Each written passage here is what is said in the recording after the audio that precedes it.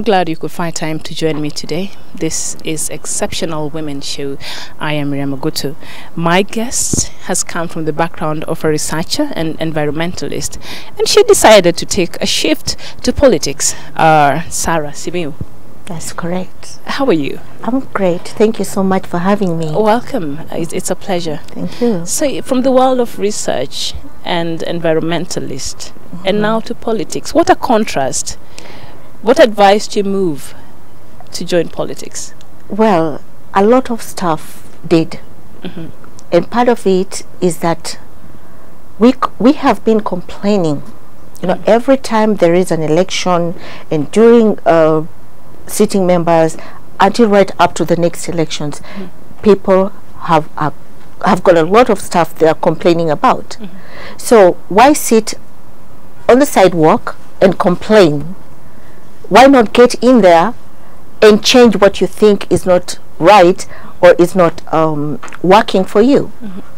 So you're just tired of being passive and complaining, so you decided to come in and be part and of the hearing solution. People complain. We voted so and so, he has not done what he promised he will do. We voted so and so, she doesn't even get to meet the people and understand the challenges they are going through and help us to solve problems. So if everybody coming in is not solving the problem that needs to be solved, so we can move on.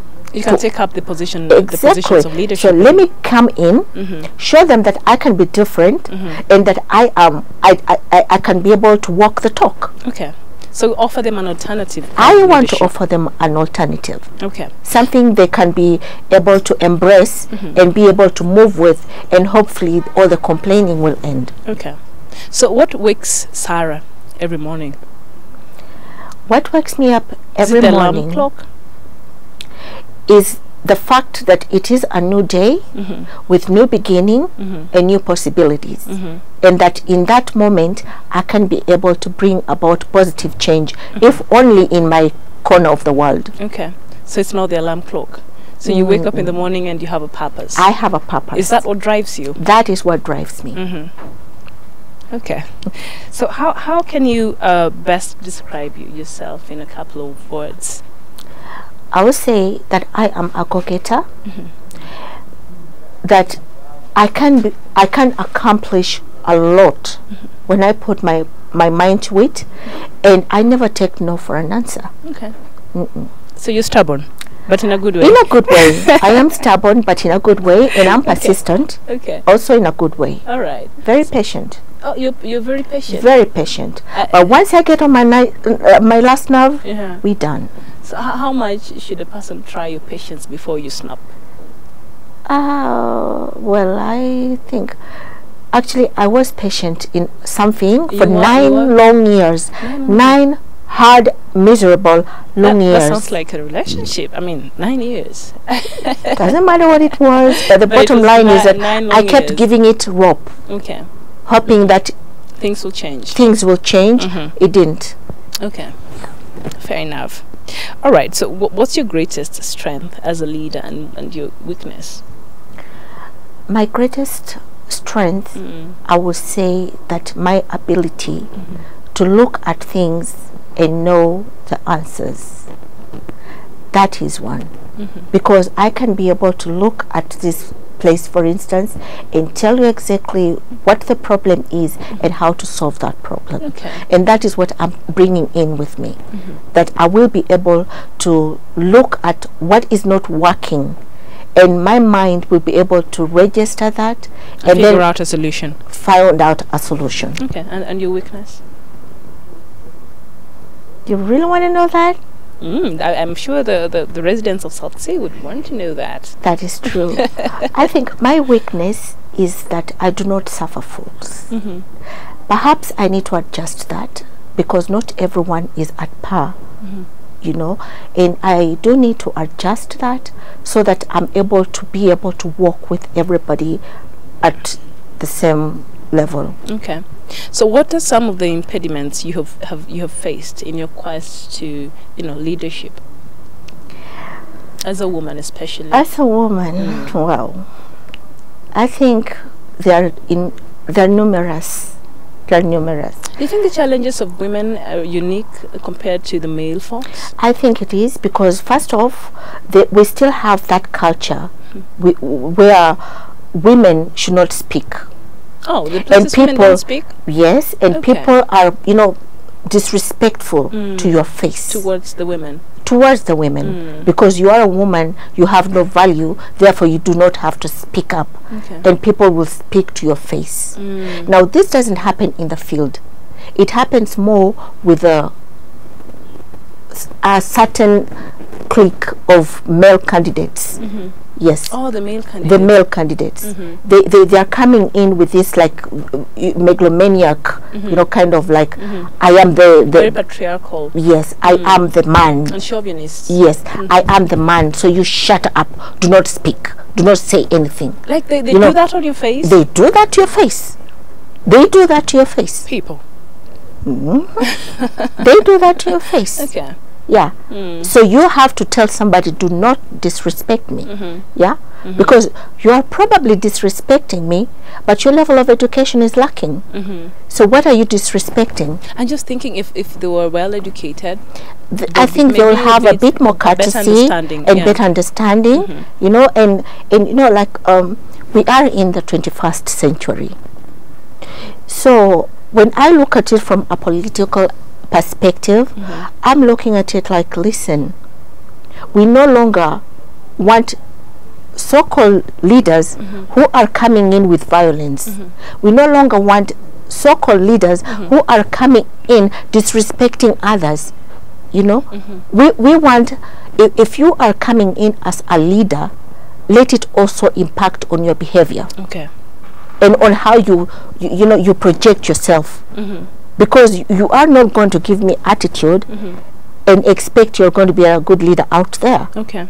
Yeah. I'm not saying that you should be, a carpet for people to walk all over you. I'm saying that common courtesies, they equal respect. It calls for equal respect. Yes. Okay. So just on that, do you still feel that the role of the women is still limited? Absolutely. Absolutely. In what regard? Because first off, we want to look at who had represented us before. Didn't they think that there will be others who will be coming after them? So why couldn't they have made it easier for us? Kenya has been independent for 53 years. And yet, we are still at the bottom. We are still struggling on our own. And we are still alone in the wilderness, right? Because if they had been there and they had said, you know what, I speak for women, I am here to represent women, and women, we are saying this is how we want to be treated. As we come in at this moment in our time, we will have found a more receptive reception, but unfortunately that is not the case. Okay. So do you stay at South Sea, or why do you want to represent the people of South Sea? I stay in South Sea, and I want to represent the people of South Sea because, again, when we look, for instance, at health, there's only one government dispensary at Kongoni, and yet South Sea has got 8 polling stations.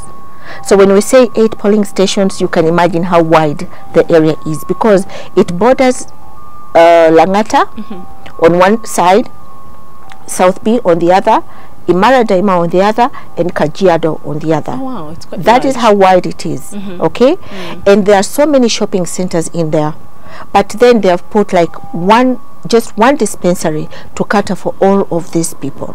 You see, not everybody can be rich, and not everybody can be able to afford Medicare. Private services. You understand? Private Medicare. So what will hurt if I'm coming in and I'm telling my people, listen, I will ensure, because this is in the budget, infrastructure, health, and water. They are all in the budget. Okay, so I know this is already sorted. What will hurt if I come in and I tell my people, listen, we can get you a dispensary, What will hurt if I come in and I tell them, because listen, children from KPA flats, they go to South B to a public school, and we are talking young children. There are so many roads in between to cross, and it is such a long distance even for an adult to walk, and yet these children do that on a daily basis, and they go to class. Are they going to read, or they'll be too exhausted? So there are no government schools in South. The one government school is Kongoni Primary. All the others, yes, all the others are private schools. So we want to get a government school in South Sea. At least let there be 2. And we want to get a dispensary and a women's maternity. Yeah, because you are in labor. And you are wondering, and you don't have enough money to go to a private hospital. You are wondering how you are going to walk all of that distance, because say go to Kenyatta or exactly dispensary. Yeah. You understand? So we need to protect our own, you know, and we need to make it easier and safer for them, so that they are able to get that relief. We need to watch over our children. They are the next generation. So we don't want them to tire too soon before they get there, because once they get there, they will be hardened and they will be miserable and they will make the wrong decisions. Okay. And you also mentioned water. Is it a problem? Is it a big problem in South Sea? Major problem. Tell us about it. And you know, not just in South Sea. Water is a limited commodity. Where? Now I am talking as somebody who did natural resources management. Okay? So water is a limited commodity. How does that start? Because we depend on seasonal rains. And whatever water is harvested, half of it is going to be utilized, the other half is going to evaporate. So what I'm coming in with is this. We are going to sensitize the importance of water harvesting, including runoff. Then this water is going to get treated. Once this water is treated, the newer houses that are going to be constructed will have 2 pipes, the old pipe and the new pipe for the runoff.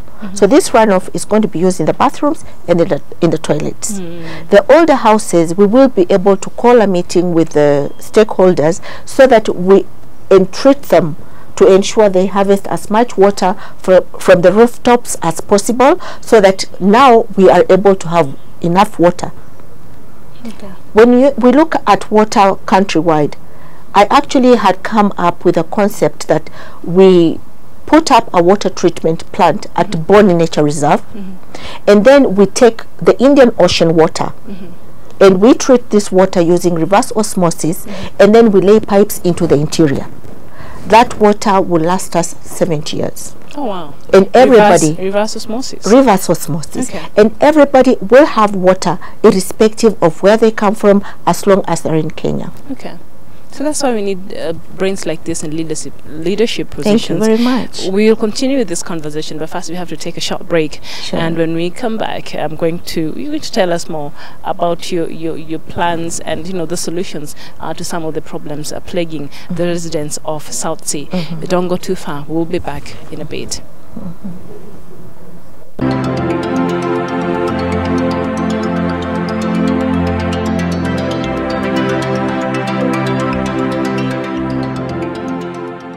Welcome back. Just in case you joined us, my guest is Sarah Simiyu. She is vying for Member of County Assembly, South Sea. So Sarah, karibu. Thank you. So what encourages Sarah? What really, where do you draw your strength? I draw my strength from the people I meet, and they encourage me. And some of them say that I have very good agendas yeah. that can transform their lives. And that is the reason I wake up every morning to go out there and campaign. So how do you balance your campaigns? Does the campaigns, because it requires a lot of time and sacrifice, does it take away from your private life? Actually, or you've learned the balance? I have learned to balance. Okay. Yes. Okay. So Do you think in Kenya today the women are still have to work like extra hard for them to even be promoted, or for them to get the worth of whatever they're inputting in especially in the corporate world? Do we still have to prove ourselves? We still have to prove ourselves every single day, and women still get paid less than the men, and some women still get compromised in order to get to the top. By compromise, you mean sleep your way to the top or something? Definitely. Like that? Some of them do that, and that is very sad, because we are intelligent people. Absolutely. Just because we are women, it doesn't make us any less any less intelligent than the men. So I don't think that we should be able to stoop that low and lower our dignity in order for us to get what we need to get. We can go under our own steam, and I am going through this campaign by myself, without any support from anybody other than the people on the ground, and I am not going to compromise myself just so that I can get ahead, because I know no matter what, I am going to get ahead. Okay, all right. I see the strength and the vigor. So what, as a woman, what has been your biggest barrier, especially during these campaigns? Finances. You know, when you look at the Kenyan structure, it's always the man who has the money, and then he shares what he will with the woman. But when you are in a position where you do not have that man, or if you have that man and he doesn't have a financial muscle, then it becomes an uphill task. It's a challenge. A very big challenge. So when you look at it from the female perspective, especially with campaigning, women are going through a very rough time, because you have to juggle your family and the finances that are needed for the family as well as for campaigning, and it's not easy. It's not easy at all. It's difficult. It's an uphill task. And you know, like there is no organization that is coming in, especially for to support MCAs, other than of course Youth Agenda. They are doing a wonderful job in helping women to unveil their manifesto, and that is like the only help we have had so far. Otherwise, no other organization has come in to stand with us. You're running on the goodwill of the people. We are running on the goodwill of people. All right. We are running on empty. But I think as long as you have the people, sometimes that, especially in this case, that's a strength, right? Yeah, that is a strength, and I'm grateful to all my people out there who are saying, "Mama Tosha, we are going to stand with you." Oh, Mama Tosha. Ah, yes, that is my name. So what is your tagline? What do you use that? I normally see Mrembo na sijui nini nini msupu, and I'm like, okay. No, for me it is Mama Tosha. Mama Tosha. I am more than enough for the work that is ahead of me. Okay, you're well and capable. Yes, to deliver. I am. Okay, so simsupa na kazi. No, Mama Tosha. Sawa. Yeah. So what can you say has been one of the most life-changing experiences in your life that altered the road to the destiny? Yes. Or that has brought you to where you are today? Yeah. I'll say that I am a wise woman, and I am seeing so much that is not right, and it is about time that somebody stood up and said enough. We need to move forward, but we need to move forward on a different timetable and on a different, to charter a different path that we are going to use in order to get to where we want to get. Because for a very long time there has been this issue of looking down on women, thinking women cannot do it, thinking women are not strong enough or capable enough to do it. We could be having challenges in our own homes, but when we go out there, we are able to do the job that needs to be done and do it well. So I think that we need No, the world needs to look at women differently, in a different light. A different dispensation. Yes, a different dispensation. Okay. They need to look at us differently. Because we are not our parents. Our parents raised us right, and they raised us to know what is right and what is wrong. But we are here now, and so much is wrong, and we want to start making it right. Okay. And we are going to make it right. Okay. Is there anything that you're afraid of? Yes. I am afraid of failure. Oh. Everyone is afraid of failure. And that is why you wake up every morning and you tell yourself, today is my day and I'm going to do it. And when evening comes, you find that you have actually done it and more. Nobody wants to fail. Okay. Nobody wants to fail. Okay, of course. So if someone would have suggested to you 10 years ago that, you know what, you'll join politics one day, 10 years ago, what would have been your answer to them? I would have said, hell no. So being a politician was never your ambition? I was never interested in politics. Okay. And the reason why was because you will hear, even to date, people saying politics is a dirty game, politics is terrible, you have to lie, you have to cheat, but you don't have to. You have to be corny. You don't have to. Okay. In fact, somebody the other day was saying, why isn't this lot aggressive? And I asked him, what kind of aggression are you looking for? Physical or what? Do I have to go out there and insult people and cause violence to be seen to be aggressive? I'm not going to do that.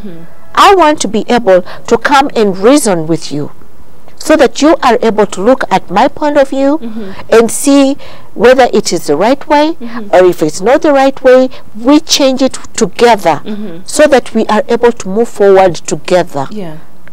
Making sure that whatever we are doing, it is the right and fair thing to do. Not by violence. No.